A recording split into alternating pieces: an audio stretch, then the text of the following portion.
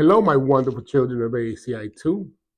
I am so happy and feel so proud of every single student, staff member, teacher, support staff that made the Halloween party a tremendous success. Kudos to all of you.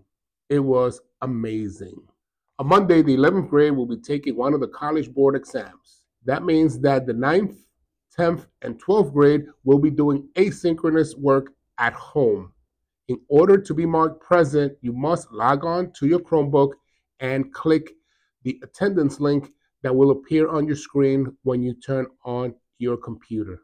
Otherwise, that will count as an absence in your record. On Halloween, remember, you may come to school dressed in a costume as long as we can tell who you are. That means no masks, no face paint that covers your identity.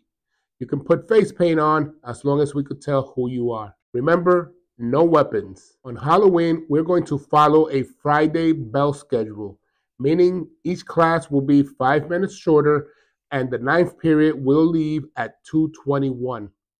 On Halloween, we will also have a book giveaway, so come through the cafeteria and get a book for free. On Friday, November 1st, this coming Friday, is the Diwali observance. So school will be closed and there will be no classes.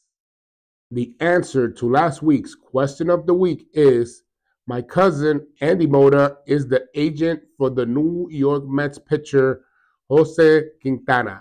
Congratulations to the winner. Question of the week.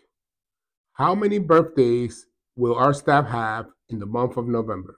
The first few with the correct answer will win a $5 gift card to either McDonald's or Dunkin' Donuts. Good luck.